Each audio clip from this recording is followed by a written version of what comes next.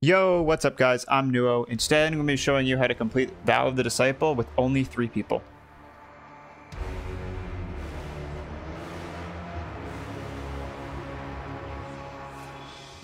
Trio Vow of the Disciple is one of the most fun challenges in the game right now for any hardcore PvE player. Whether this is your first ever low man, or you're an experienced player looking for some guidance, this guide is sure to help you out. So without further ado, let's get started.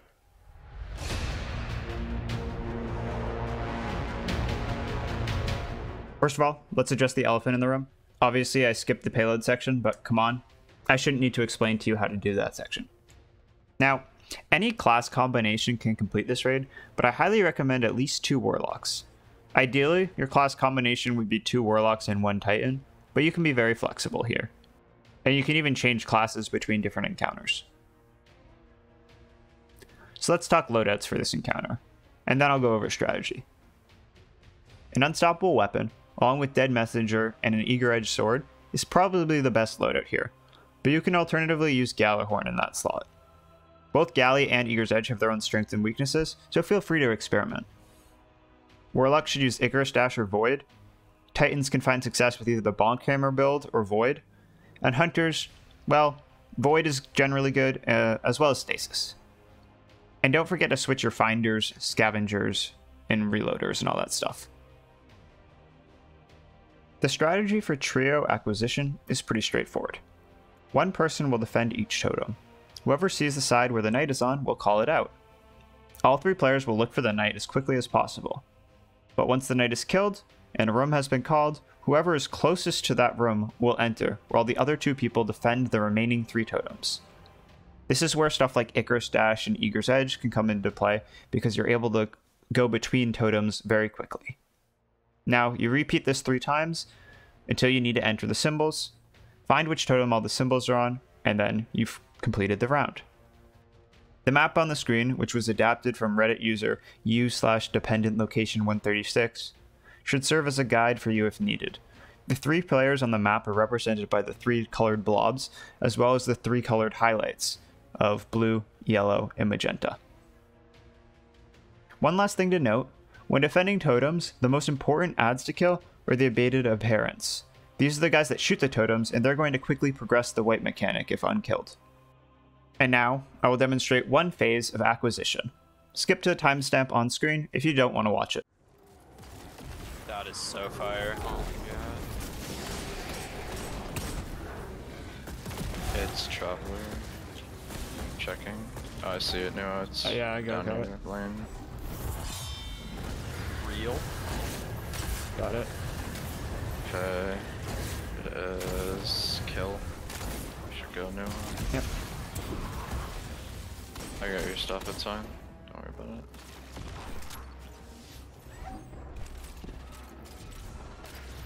I see next night. Okay, the call is like. Oh, I guessed correctly. Let's go. Pink.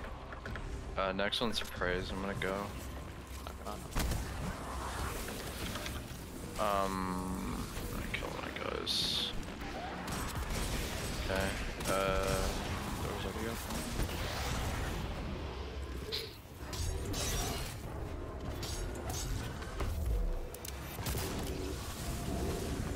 I'll let you know the call in a second, Knocker. Light. Blob. Yeah, light is next, Looking for it. night or whatever. What was the first call? Pink. I see night.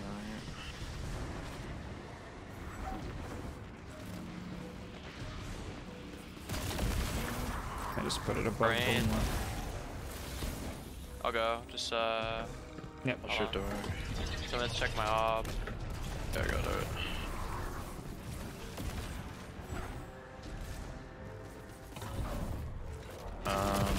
I'll check the call. Dark.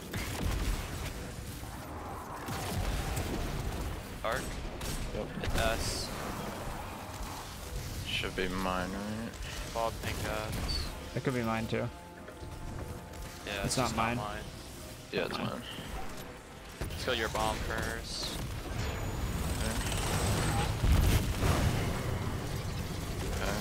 get pink and us. Oh my god.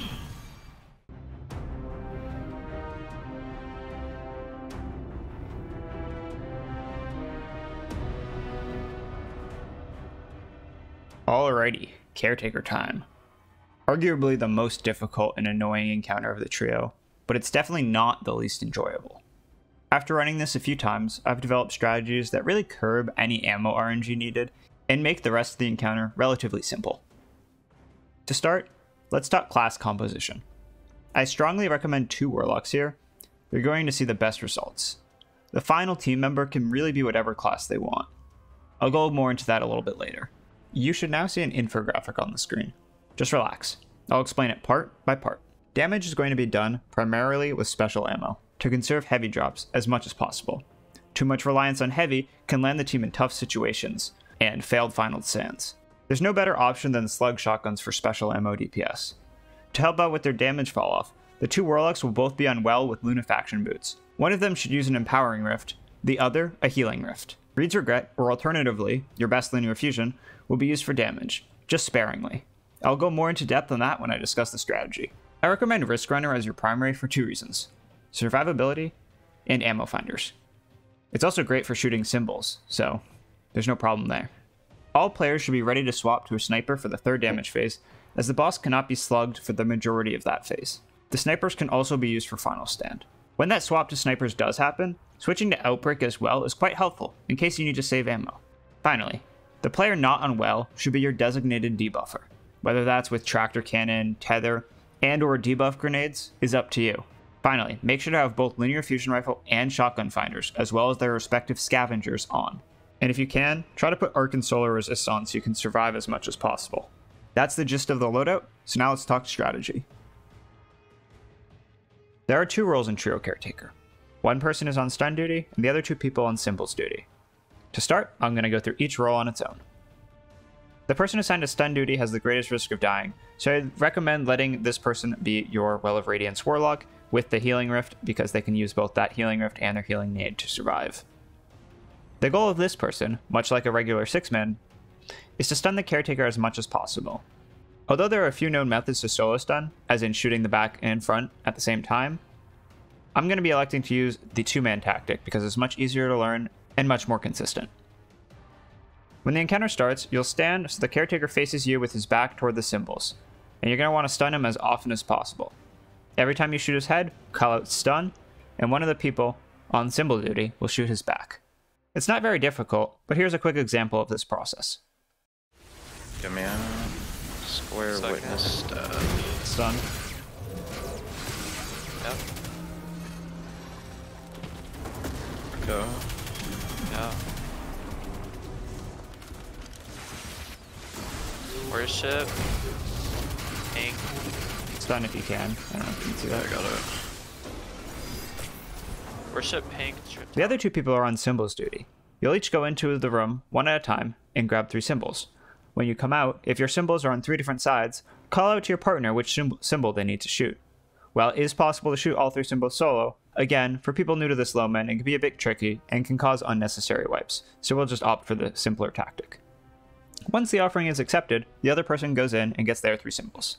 Once those are accepted, the first person will enter for the second time and grab the final 3 symbols. Once those are input correctly, the damage phase will start. Another thing to note is, when you're outside waiting or just clearing ads, it's important to get ready to shoot their Caretakers back whenever the stunner calls out. It's also important to clear the evaded apparents shooting the tower, as you don't want to wipe. Here's a quick demonstration of this process. Give me a square witness stab. Stun. Yep. Go. Yeah. Worship. Pink. Stun if you can. Yeah, I got it. Worship pink tower open up. Worship pink tower.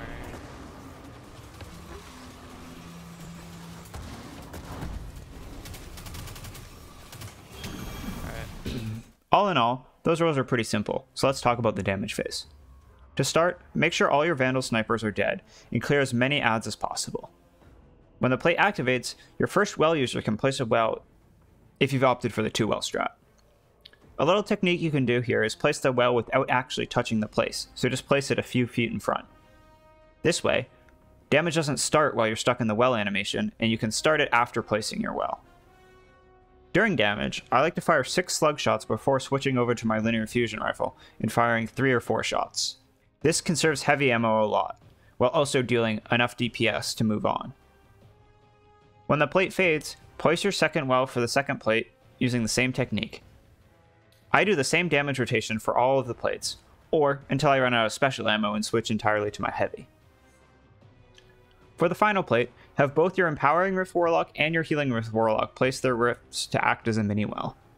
You should be easily able to hit the required damage, pick up ammo, and head up the stairs. If you are not using the 2 Warlock strat, you're going to have to adapt this strategy a little bit. And depending on where the boss is standing, you might not be able to slug him, so in those instances, you'll just have to use linear fusion rifle ammo. After second phase, make sure to switch to your sniper before picking up ammo, because for the 3rd floor, you cannot hit the boss with a slug shotgun from that range. Also, for the 3rd floor, you can save your wells and just use rifts, and you can also save your heavy ammo and just use sniper and outbreak. This way, for final stand, you should have plenty of heavy ammo and both of your wells. If you've done this strategy correctly, final stand should not be a challenge at all. I'm trash. Oh, fair, Actually, fair. whatever. I'll save. It's fine. Just use outbreak. Oh, I forgot a rift. Oops. I have full linear. I'm just using my snipe. Yeah, I'll have linear too. Oh, there's another brick here. Why not all my trios? I don't get this look. Nah, when you use this strat, like ammo RNG, like there's really no RNG when it comes to ammo. Like, you can just primary him or yeah, outbreak exactly. on 3rd floor anyway. I know, but like I just have so much ammo compared to normal. Like it's not Actually, I'm I'm just literally gonna like use full sniper ammo. for this. Yeah, I'm good. good, bro. Yeah, I'll put the middle well. Don't do anything yet. Okay. Let's go. Oh, Vog Role. Go. Nading in.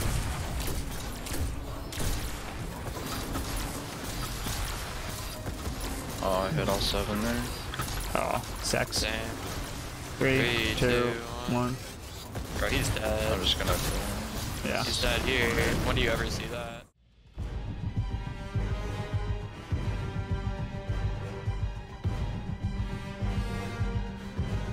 This encounter seems to be one of the scariest from the outside. But what if I told you it's actually a lot easier than you think? Once you learn your role correctly, this encounter is insanely fun to do with 3 people because it is so fast-paced. Similar to Caretaker, I'm going to go over each role individually. This is how you should think of this encounter anyways. 3 people doing their own thing. And if everyone has their role down properly, it will all mesh together. Although there are many strategies to this encounter, I believe the one I'm explaining here is going to be the most consistent. If you have another strategy that works for you, that's perfectly fine, but just bear with me. To start, assign 1 player to be the nut, 1 player to hold the Vog relic, and 1 person to hold the Taken relic.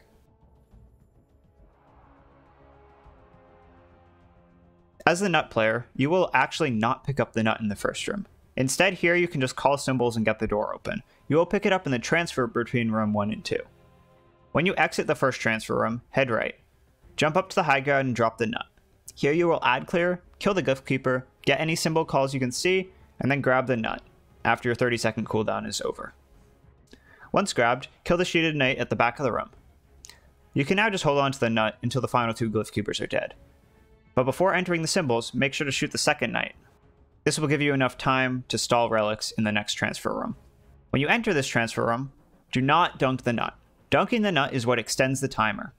So by having your team deposit their relics before you can wait out their timers before you deposit, and then you fully extend the timer.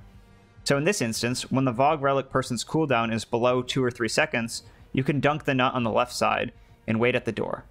It should open about 10 seconds after the nut is deposited. When you enter this third room, immediately go right. Clear as many adds as fast as possible to get the Glyph Keeper to spawn. Then nuke it. When I'm on Warlock, I Nova Bomb this guy. It's really important to kill this guy as fast as possible.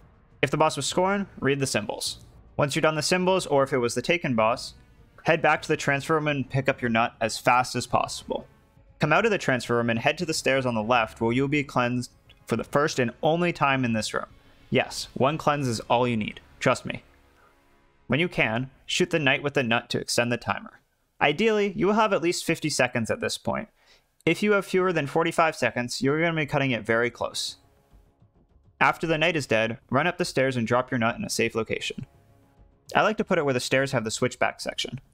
Kill the Glyph Keeper and get symbol calls if scorn. When your timer is done, you can pick up the nut and immediately kill the knight, who should be spawning in the middle if the other people have done their jobs properly. Now, you might be concerned about darkness at this point, but darkness stops going up and actually starts going down as soon as the 4th Glyph Keeper is killed in each room. So if you are on pace, you should be just fine. As the nut, you're the only one who can shoot the symbols. Delay your deposit again in the middle, though if needed, dunk before terminal resonance hits 1 second. Head to the door to the 4th room and wait until it opens. Upon entering the 4th room, you will go to the right Glyph Keeper. Similarly to the 3rd room, kill it as fast as possible, get calls if needed, then book it back to the transfer room to pick up your nut. Leave the transfer room and you will be cleansed in the middle platform. Then, extend the timer by killing the knight, who should spawn just in front of you. Once the knight is dead, you're free to drop the nut again. This room is far more lenient than the 3rd room, but the enemies are much more lethal. So play smart and slay out. Once everything is dead, including the final 2 Glyph Keepers, grab the nut and kill the final knight. Input the symbols, dunk the relics, and you are done.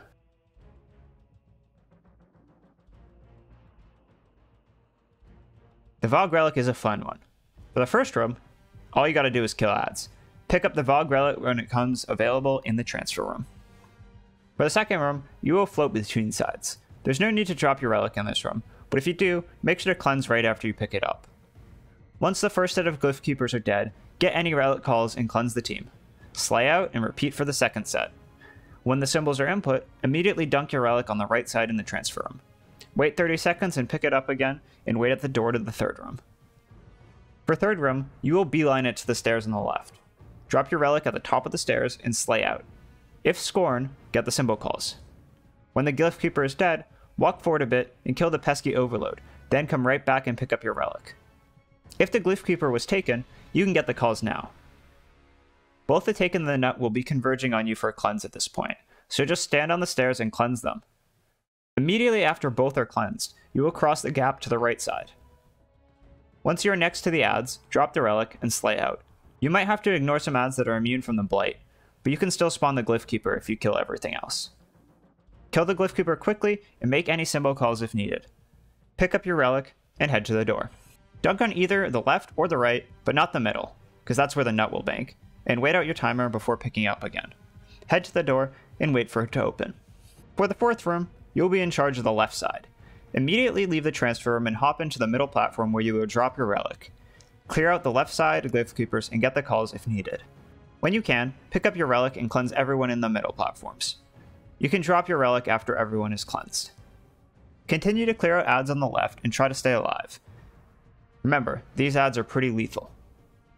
Kill the second wave of Glyph Keepers when they spawn. If you feel like you're a bit slow, you can pick up the relic and get a second cleanse, but it shouldn't be needed. Finally, once everything is dead and the knight has been killed by the nut, head to the door where the nut will enter the symbols, and you are done.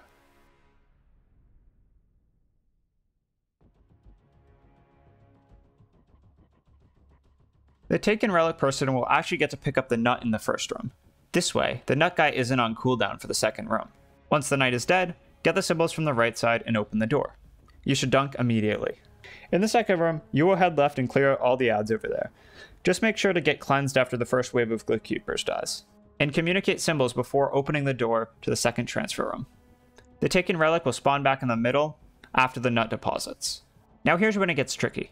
As I'm sure you're aware, there are 2 different spawn patterns for the blights in this room. The blights will always zigzag, so if you encounter a blight on the left to start, you're going to go right. If you encounter the blight on the right, you're going to go left. I've outlined on the screen the 2 scenarios. Path 1, where the blight is on the right first, is green, and Path 2 is blue. Regardless of the path, your job is to cleanse both Blights 1 and Blights 2 before getting cleansed on the stairs. You will be getting cleansed on the stairs after both Glyph Keepers are dead. If you'd get the green path, we've discovered the best strategy is to ignore the right side Blight, unless it's absolutely needed. In this case, if it is needed, you will go to it after destroying Blight 3.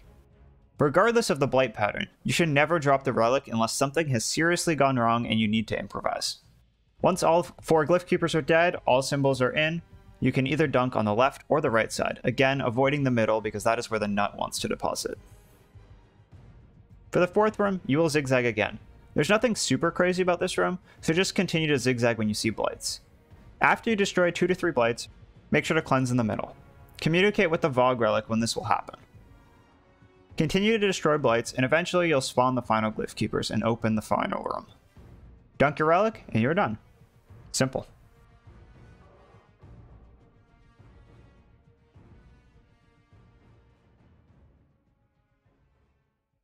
So, you've learned your role. Now let's get into general tips, including loadout and communication. For your loadout, Void 3.0 is the best option right now for all roles. The Taken Relic even counts as a Void gun, so you can use volatile rounds with it. I recommend Galahorn, but if you keep blowing yourself up, you can always switch to Witherhoard. Other than that, it's really up to you. I would, however, recommend that the Vog Relic and Nut use a blinding grenade launcher, as it can really help the Taken guy cleanse out some of the trickier blights.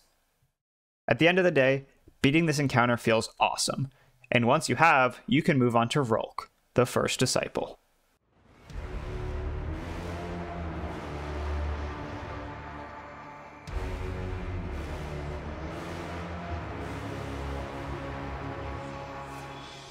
For a raid as good as Vow is, the trio for the final boss is probably the most anticlimactic. It's pretty slow, a 3-phase, and I would argue the only challenging part is Final Stand, so be prepared. If you are using the suggested 2 Warlock 1 Titan setup, you will be good to go.